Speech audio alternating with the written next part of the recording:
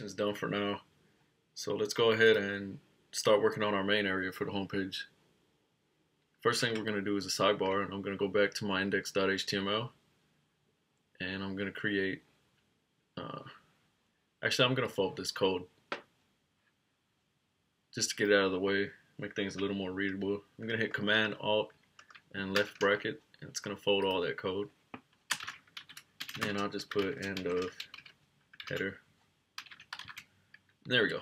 That way I'll know what this little yellow block means, and my code will be nice and readable. We're going to have two divs. The first one is going to have a class of span4. The second one will have a class of span8. It's going to Command-Shift-D or Control-Shift-D if you're on a Windows. And there we go. I'm going to give this an ID of sidebar. And the first thing we're going to put inside that div is a form, just to show off some of the Bootstrap form features. And we're going to put that form inside of a div, the class of well. And this is a new one we haven't talked about yet. If I hit save and I go back to my browser, you'll see this nice rounded box with a gray background. And it'll look really nice behind our form. So I'm going to open up a form tag. And within that form tag, I'm going to have,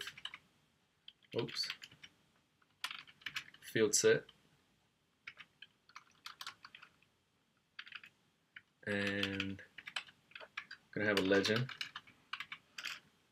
And we'll call this form a login. We'll have an input type of text.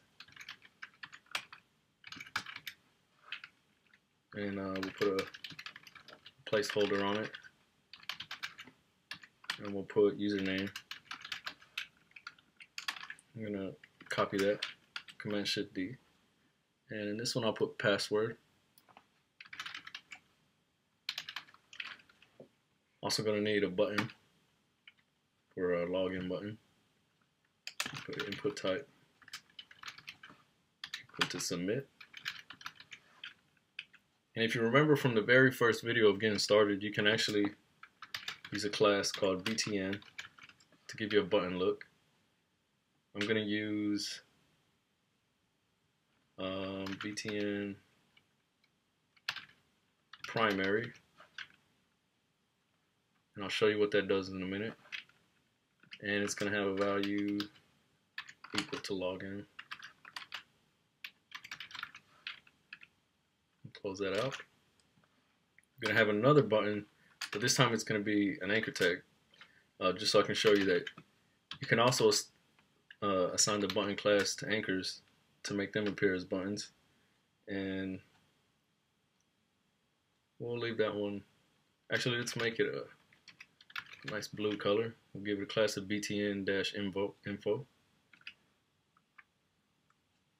And put register.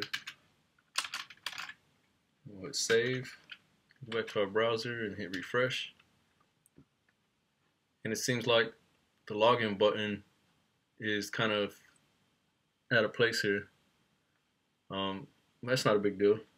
You can also style input types in Bootstrap. And if I have a class of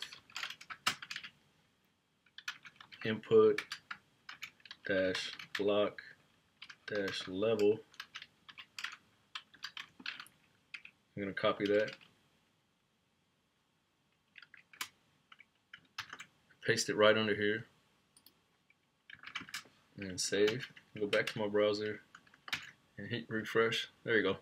Now it's nicely formatted. That input dash block dash level class stretched out this whole field to the width of its parent. And it pushed that login button down, so now we're good.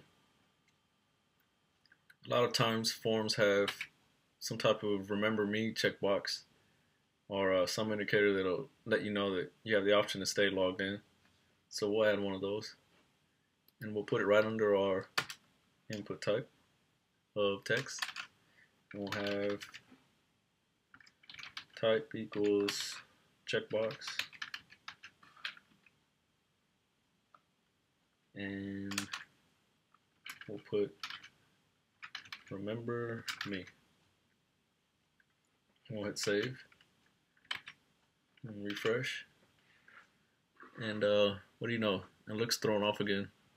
But we'll let Bootstrap save the day again. We can add labels to our inputs. And we'll give it a class equals checkbox. I'll just cut that out. I'll put it right here and hit save. Now I'll hit save. Go back to the browser and hit refresh, and that looks better. Now it's nicely formatted.